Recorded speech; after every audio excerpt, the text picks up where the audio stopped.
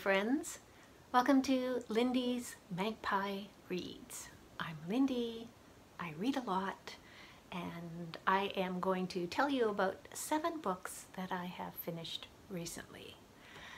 Before I get to that, here's a little bit about what has been going on. On November 30th, so Thursday, we traveled to Ladysmith from Victoria. So that's roughly an hour's drive north. And the reason was they had a light up festival. And there was a parade, lots of colored Christmas lights turned on, decorating the streets, and there was fireworks. And we have a couple of friends who live there. They hosted us overnight. So it was just a chance to experience something on Vancouver Island, which, you know, we are new residents in this place, and yeah, had a great time. On the way back, I took some footage of what the Malahat is like. This is part of the highway between Ladysmith and Victoria. Little goddess with an ancient crown to fight.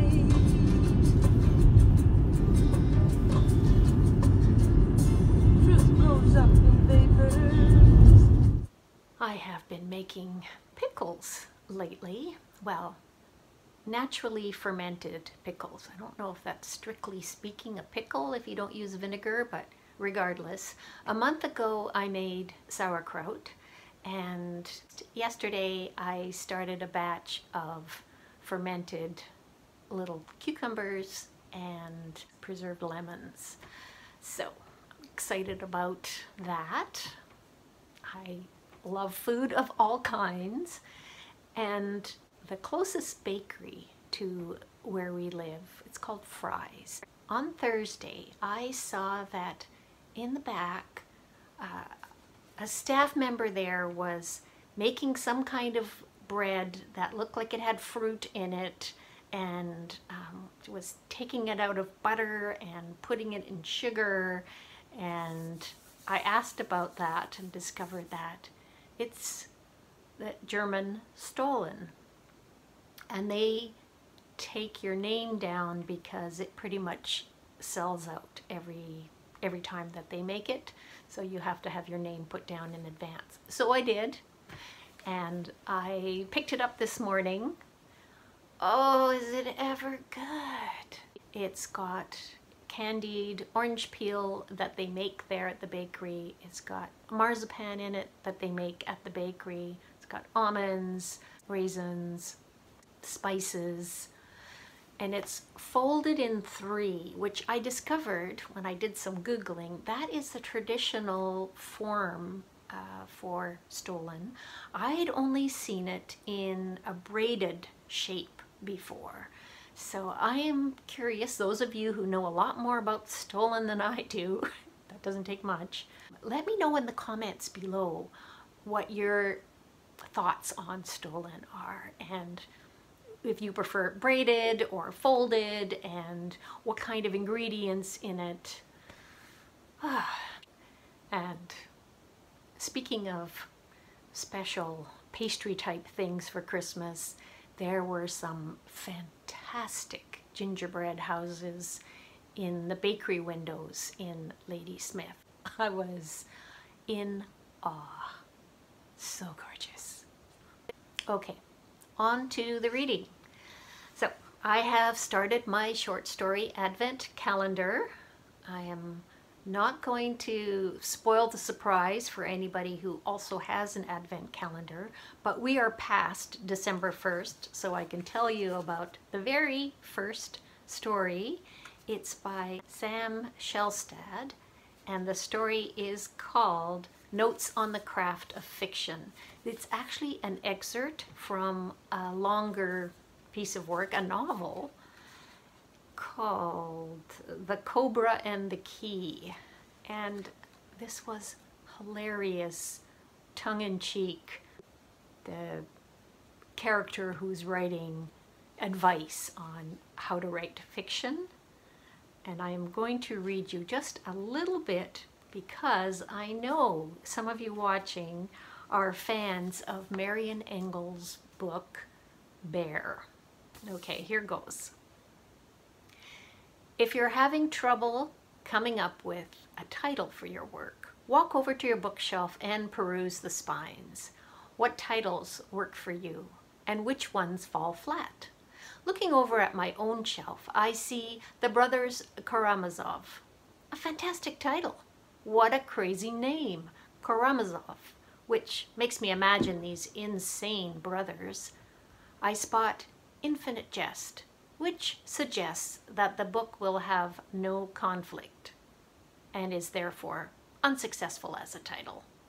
Better luck next time.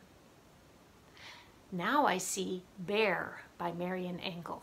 How could I not read this immediately? A bear is conflict incarnate. Success. Then I come to Slaughterhouse 5, which is a curious example. The word slaughterhouse is quite good, but 5 makes me think I have the wrong book. Surely I need to start with the first in the series. Too confusing. Finally, my eyes fall on Flannery O'Connor's The Violent Bear It Away. I'm definitely getting Marian Engel vibes here, but while the first 3 words would make for an incredible title, this is spoiled by the inclusion of the last 2 words. I would have swapped out it away for runs amok. Yeah. Lots of fun. What a delight to have a new short story every day in December. I do have a collection of short stories to tell you about a little bit later, but I'm going to start with another funny Canadian. Oh, did I mention that Sam Shelstad is Canadian? Well, yeah, he is. So is Rick Mercer, who's a gay Canadian comedian, well known in Canada for his television shows, and I listened to his latest memoir. The first one was called Talking to Canadians, and where that memoir ended was right at the point where he started a show called Rick Mercer Report.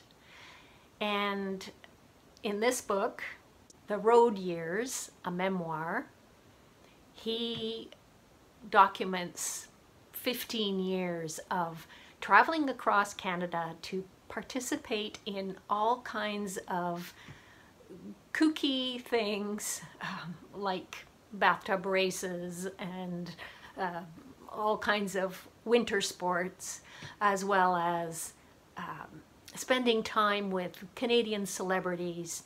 He's had every member of Rush on his show and every member of the Tragically Hip. Jan Arden has a whole chapter. There's a time when he went to Algonquin Park in the winter and assisted a biologist with tagging bears.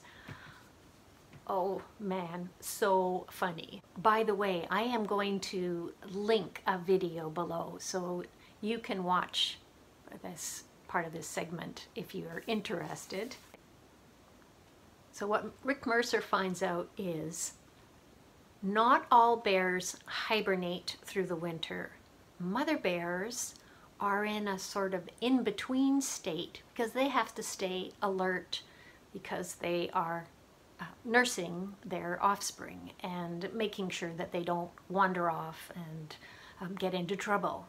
So Rick was assisting with weigh and measure and put eardrops, I think, in these baby bears that they found. He says, "I'm so proud to live in a country where baby bears have universal health care." I love Rick Mercer's sense of humor, and he's just got such a big, warm heart. His care for people really comes through. Rick Mercer reads his own audiobook. I highly recommend it. Next up is another audiobook, also nonfiction. Misbelief. What makes rational people believe irrational things? And it's by Dan Ariely, who's a Israeli-American social scientist. I had many takeaways from this, but the one that surprised me the most is Dan Ariely's encouragement not to ostracize people who are part of your friends or family group who start spouting off conspiracy theory sorts of ideas. He explains that the reason for that is the more you ostracize someone, the more likely they are to double down on this kind of thinking and to hang out with people who believe all kinds of irrational things. So that support that people get when through fear or frustration or for whatever reason start going down the conspiracy rabbit hole, which, by the way, he uses the description misbelief instead of conspiracy theories because it's less loaded, I guess. Ariely quotes Hanlon's razor, which is, "Never attribute to malice that which is adequately explained by stupidity." But Ariely has reworded that to, "Never attribute to malice that which is adequately explained by human fallibility." So Ariely's recognition that we're human, we make mistakes, I found really encouraging.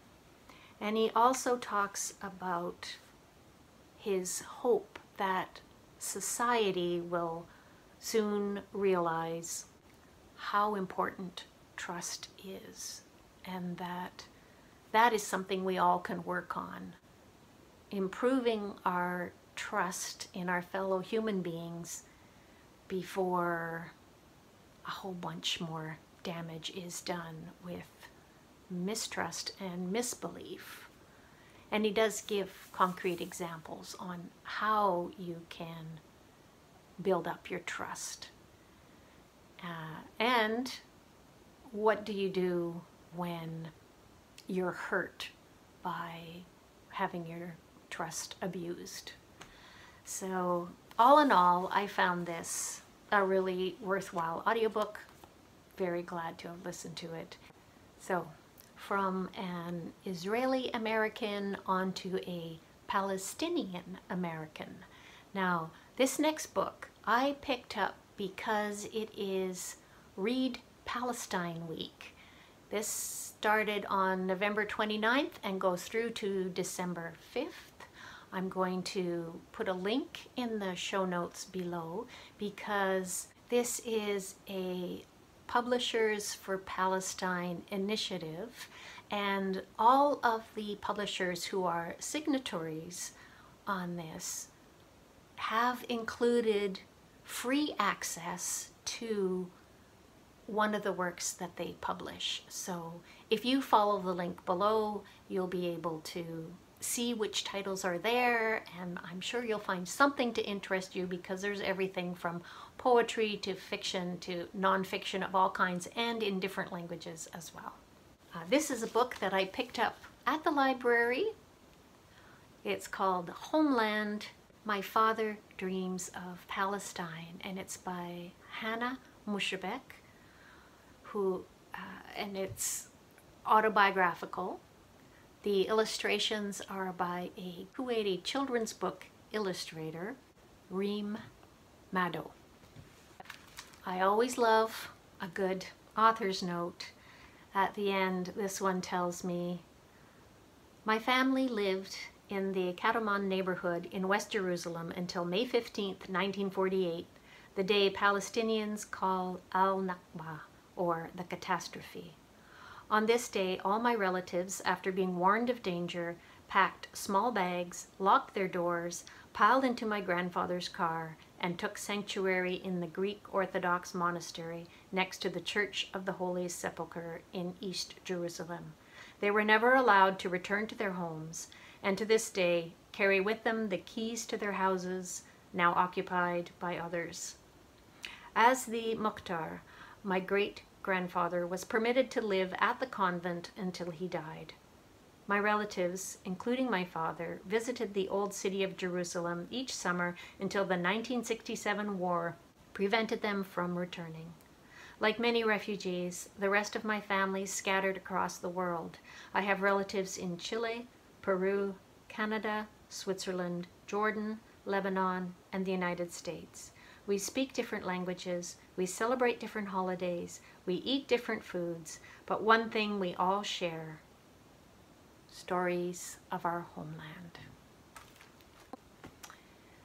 And the power of passing on stories from one generation to the next, the ability to maintain a sense of home in the heart that is different from home where you live, comes through so strongly.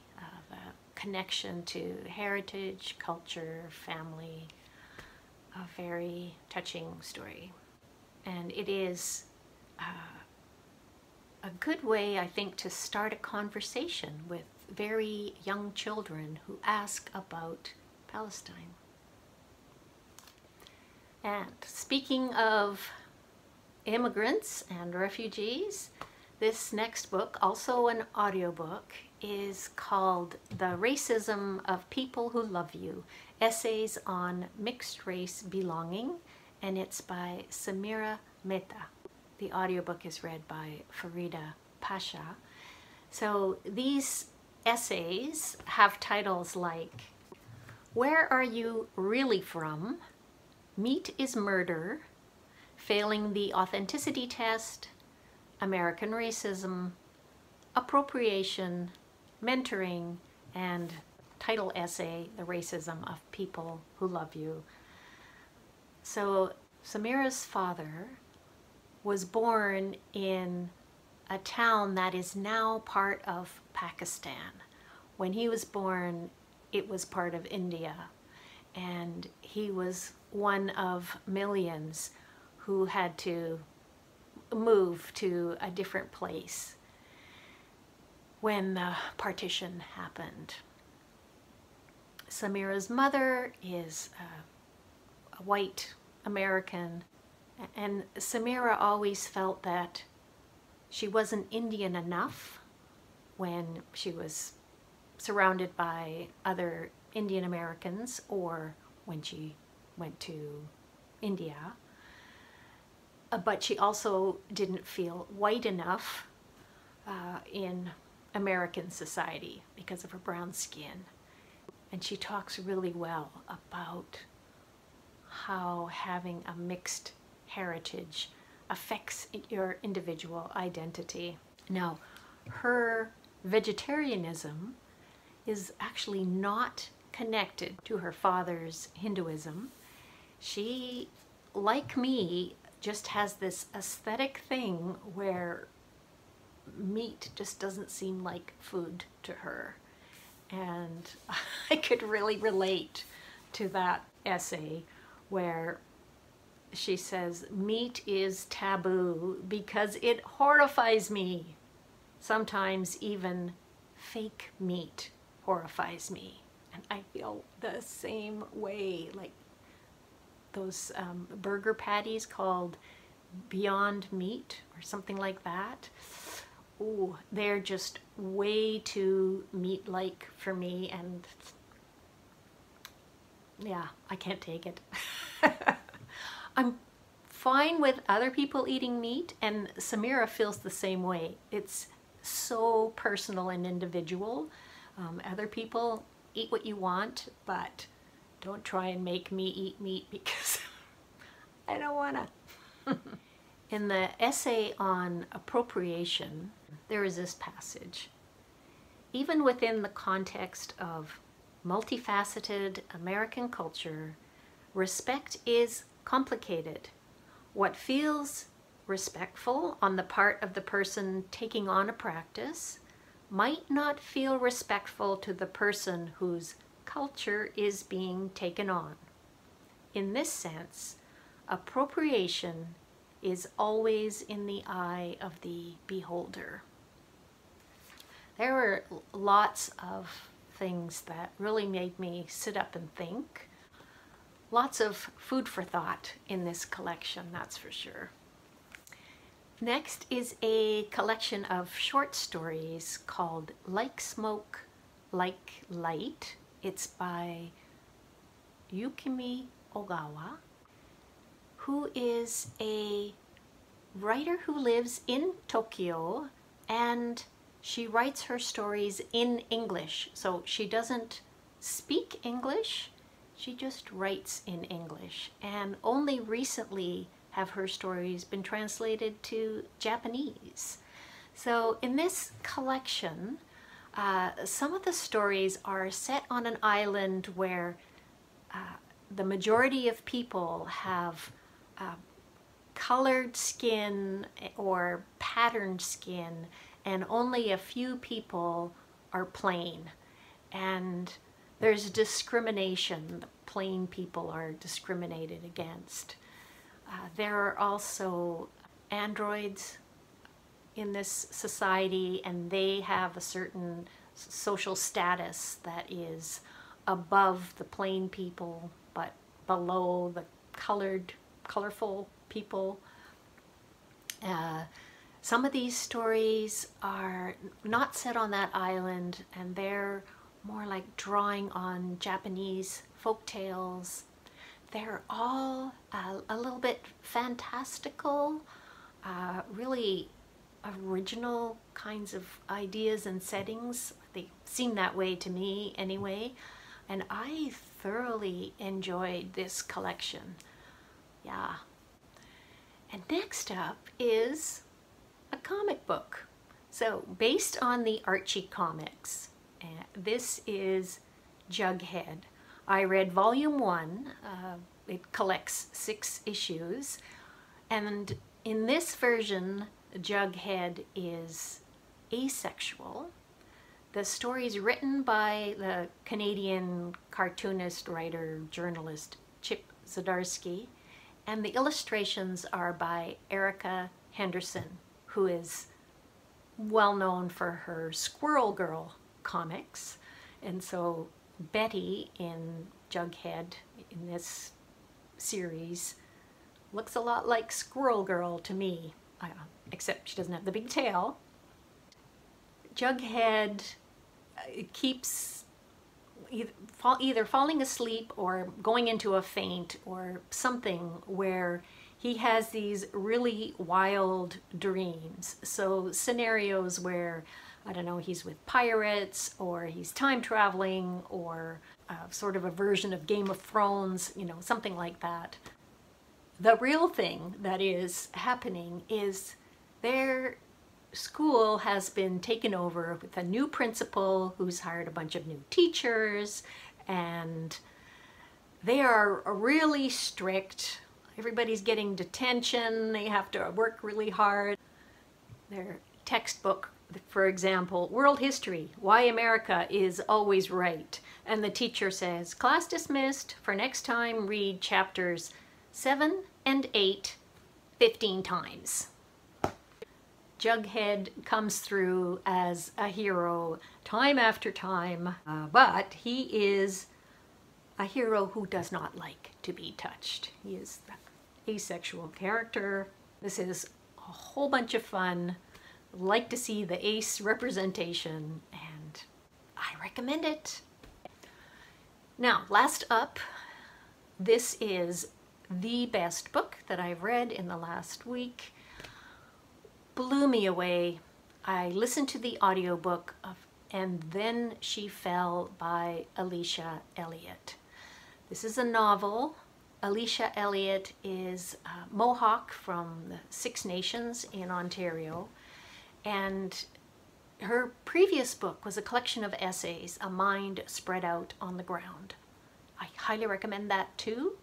Now in this one, she's got a young mother. Her baby is 6 weeks old. Alice is Mohawk, but she married a white academic, so they are living in Toronto, and things are not going well for this young woman. Her baby is extremely fussy. She's crying all the time. Alice is sure that her baby hates her, and the whole physicality of new motherhood with the cracked and bleeding breasts and what's happened to her vagina, you know, through the birth and having to get stitched up, all that is viscerally there. And Alice's mental health is not good. It's not so much postpartum depression, it's more like postpartum psychosis. Whoa. Increasingly, she's not sleeping, and she's getting more and more paranoid. And the story is told in first person, so you're inside her head, and it feels claustrophobic. It's not a comfortable place to be, and yet I felt that Alice was a very sympathetic character. So she can recognize that there are microaggressions and overt racism, but the paranoia is there too. So just because you're paranoid doesn't mean they're not out to get you, you know? So well done. Now, what Alice is trying to do is retell the Haudenosaunee creation story, and it's Sky Woman who fell and created Earth. So, and then she fell, there's the title. She's got a really snarky kind of voice in the way that she tells the story. We get snippets of it. And I love that. It really reminded me of the way that Leanne Bedasamase Simpson writes. But things are, it's like they're building up to a head. And then there's this dinner party with a bunch of academics. Her husband is on the tenor track, you know, wants to move up, and he's a white scholar of Mohawk. There's just so many layers of issues that are explored so well in this book. But as I said, it builds up to something that you could say makes it fall into more of a horror slash science fiction slash fantasy. Is it time travel? Is it alternate universes? You know, something along those lines. Oh, I was so impressed with this novel. Whoa. But not easy, not emotionally easy to take, just so you are prepared. That is it for what I've got to tell you about today. I am going to end off, so the outro, you're going to see some scenes from the Light Up Festival parade in Ladysmith. Stick around if you're interested in what Canadians do in small towns, like put lights all over tractor trailers and vintage tractors and whatnot. We had a great time. Plus, the weather. I love the mild weather on this island. You know, in Edmonton, for winter parades, you know, it can be -20.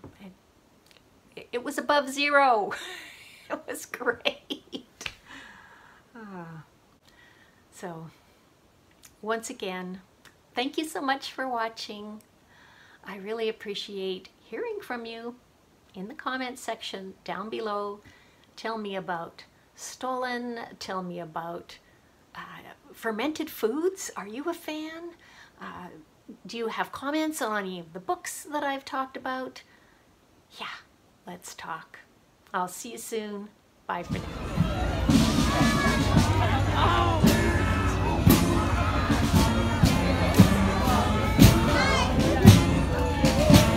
Our rhythm dance group